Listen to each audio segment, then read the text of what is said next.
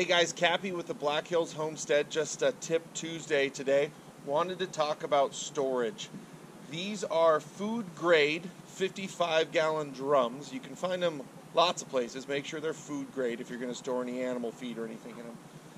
What these are a bale top style barrel that the entire lid comes off. Inside that lid's a rubber gasket, and then this one specifically is chicken feed.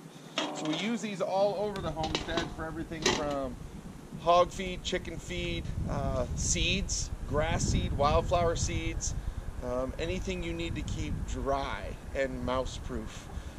I've tried Tupperware boxes, I've tried trash cans, I've tried all kinds of different things, and these work awesome.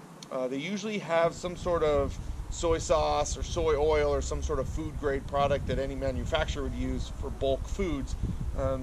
It is a little bit of a bugger to clean them out. It takes a lot of hot water and a lot of elbow grease, but once they're clean, they're good forever. Keep them up off the ground. These ones are sitting on a plank bridge that we have on the way to the chicken coop.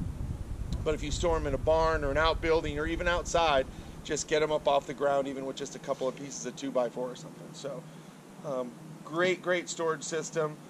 Easy to move around with just a standard dolly, or if they're really heavy, you can get a picker for a tractor or a skid steer or something like that. So here's to see what you'd keep in them. Comment below and tell me what you would store inside your food grade barrels.